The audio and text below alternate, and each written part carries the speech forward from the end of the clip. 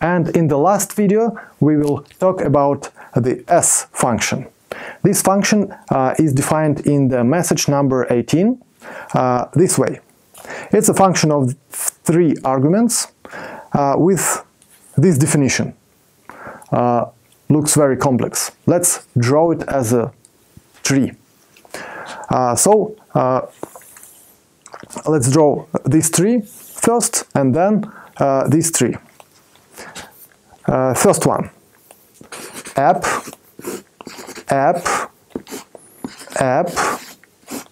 S, and the arguments x, y, z. And according to this definition, this tree is replaced with another tree. Let's draw this one. App, x, then its argument z, and the argument up, y, and z again. As you can see in this picture, z is duplicated. And in real expression, x, y, and z can be not just some values, but some big subtrees.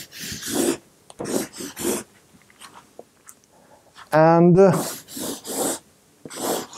after the replacement, this big subtree, z, will be duplicated. And every time you apply S, your size, the size of your tree will increase and increase and increase and increase. And when you evaluate this z later, this one may stay unevaluated, and it may be a problem.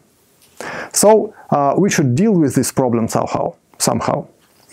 And one of the possibilities how to deal with it is not to duplicate this subtree, but to use a link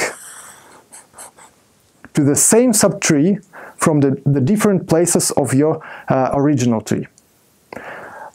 So with this link, you need not evaluate the things which you already evaluated earlier.